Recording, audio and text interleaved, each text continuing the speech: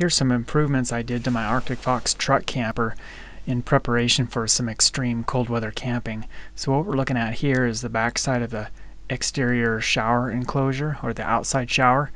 It's kind of a little white square box, and then the plumbing fittings screw onto it, and that's attached to the wall through a hole in the wall. So what I have done here is cut some pink foam board insulation, one great big square of it, and then I took 4 smaller pieces, probably about 1 inch to 1.5 inches wide, and those thin narrow strips, I put a perimeter of those around the outside of the enclosure, or around the perimeter, and then that gave me a surface to attach my bigger square piece to.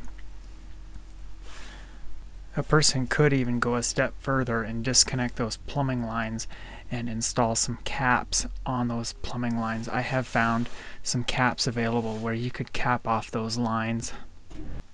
This is looking at the back side of the freshwater tank fill fitting, and it's just a enclosure that's mounted to a hole on the wall. So there's a lot of space there between the backside surface of that enclosure and the interior surface of the wall. So I've taken some white, somewhat flexible closed cell foam insulation and cut it to fit. I also installed some on the back side of the cable TV connection. Both of these spots that I added insulation to are located behind the oven, and I had the oven out doing another project, so that's when I was able to install this insulation.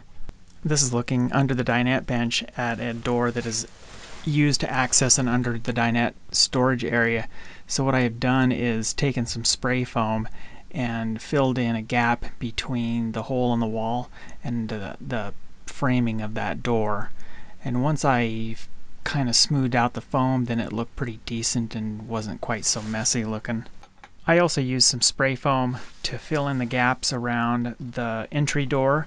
That's a little bit more involved because you have to take the entire framework off of the inside of the door. It's basically the clamp ring that partially holds the door in place.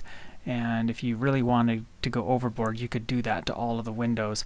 Although doing the windows is a little bit tricky because a lot of times the window treatments at the top of the window make it difficult to get all of the screws out to remove that clamp ring that holds the window in place. Something else I did to this compartment door is I first made a cardboard cutout template, and then I made that piece of cardboard fit around the perimeter of the frame, and then I cut out this piece of pink foam board to match the size of my cardboard template, and I notched out where each of the latches are. Here's one of my skylights. So what I have done is taken a sheet of foam board that has foil on both sides, and then I cut that to slip into the skylight. I put some blue painter's tape around the edges of it to keep the foam from coming apart.